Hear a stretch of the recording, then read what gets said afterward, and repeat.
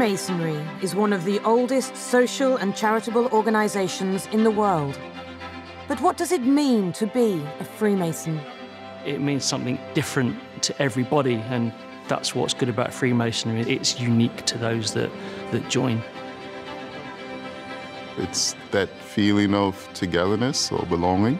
There's more that brings us together than separates us. The friendship, the formality, the ritual, the curiosity, the opportunity to learn more about Freemasonry every day.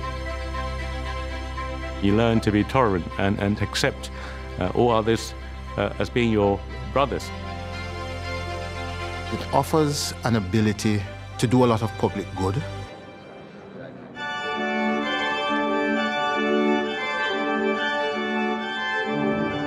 There are around 250,000 Freemasons in the UK and a further 6 million around the world.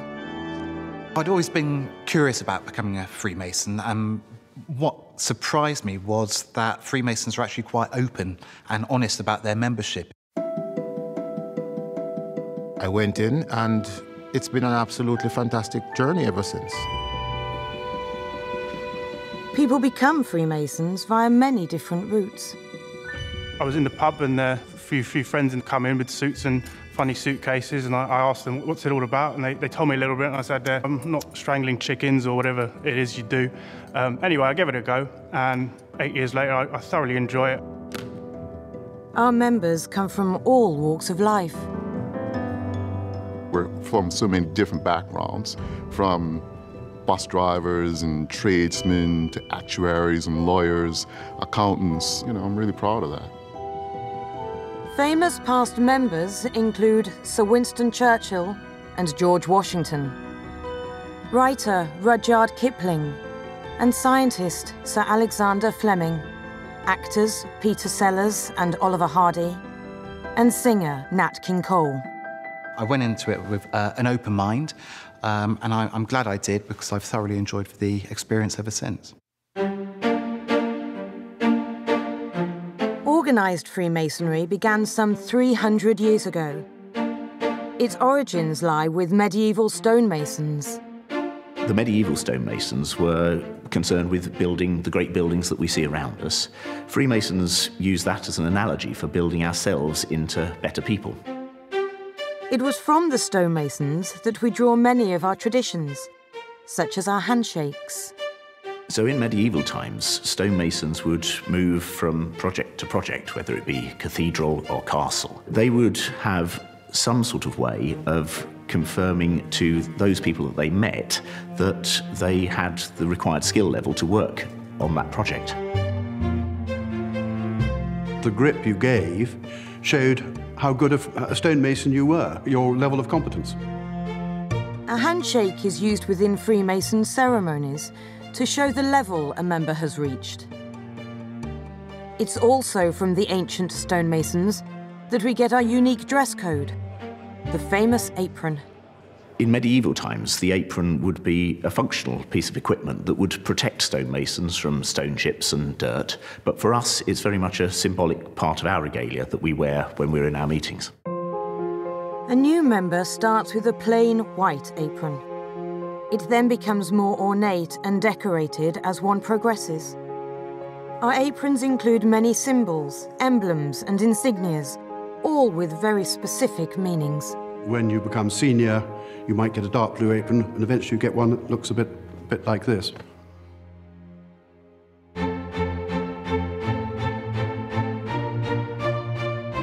Drawing on our connections with the medieval stonemasons, the teachings of Freemasonry are enshrouded in building terminology. All of Freemasonry is about building something. It's about building a building, but actually it's really about building a person. It's about building a person's moral standing. We use symbolic tools to teach our members how to lead productive lives that benefit their communities. There's the plumb rule. The plumb rule is about one's demeanour being straight and upright. The square and the level. So phrases like on the square or on the level means treating people equally and decently. And the compass. Compass is an instrument which draws a circle or an arc or a line. And to us, that line is something that you shouldn't cross. You don't step over into bad behaviour. You try and keep yourself controlled and behaving as you should.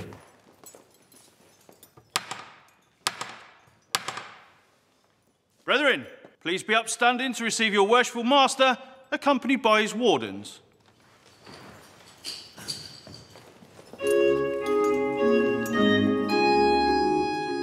Freemasons come together as lodges. These groups of 20 to 30 members meet between 4 and 8 times a year. In the UK alone, there are more than 7,000 lodges. My lodge itself, I think, is a testament to sort of the diversity. We have British members, Chinese, we have Indians, we have Brazilian members. The centrepiece of each lodge meeting is a ceremony. For me, I love the ritual and the traditions. A ritual sounds like a word that should be scary, but think of it like a play. I enjoy learning the words of the play. When lodge ceremonies are conducted, we learn a number of things that are very useful to life. How we should behave ourselves in society, how we treat others. The ceremonies teach members about our symbolism and help them learn more about what Freemasonry is and what it stands for. My worthy brother, I present to you an explanation of the first degree tracing board. Every day I'm finding out something new. We always try to make a daily advancement in our Masonic knowledge. Freemasonry provides a structure of support to help members make positive contributions to their community and to society.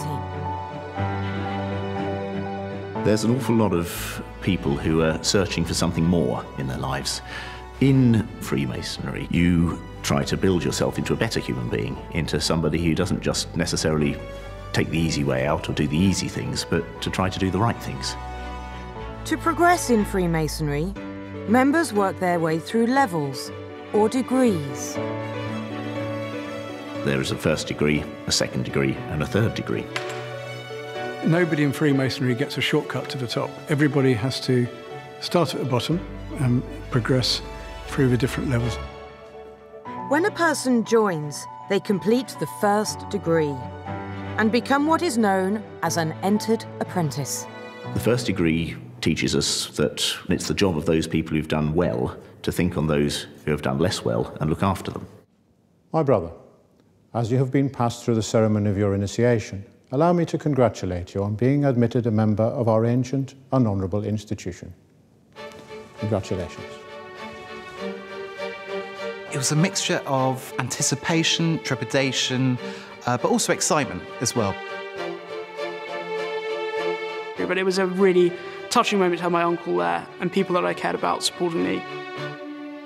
It was in February, so I was frozen, which I thought was sort of part and parcel of the sort of test that you had to go through. Freemasons live by 4 key principles: integrity, friendship, respect, and charity. We are a caring society of men, and we want to look after people and make sure that they're okay. In the UK alone, we are one of the largest charitable givers. In 2018, we contributed more than £48 million to worthy causes. It's a really humbling experience to see where that money goes and why they need that money. It's fantastic. Our charitable projects cover a wide variety of areas: blood bikes, teddies for loving care, lifelights helping disabled children, sponsorship of the RNLI and the air ambulance. In the UK, members also give an estimated 5 million hours of unpaid voluntary service every year. We involved ourselves in helping the charity physically rather than just giving money. one of our top aims in life is to be charitable, and we are extremely successful at it. Freemasonry may be centuries old, but it's still incredibly relevant to people's lives today.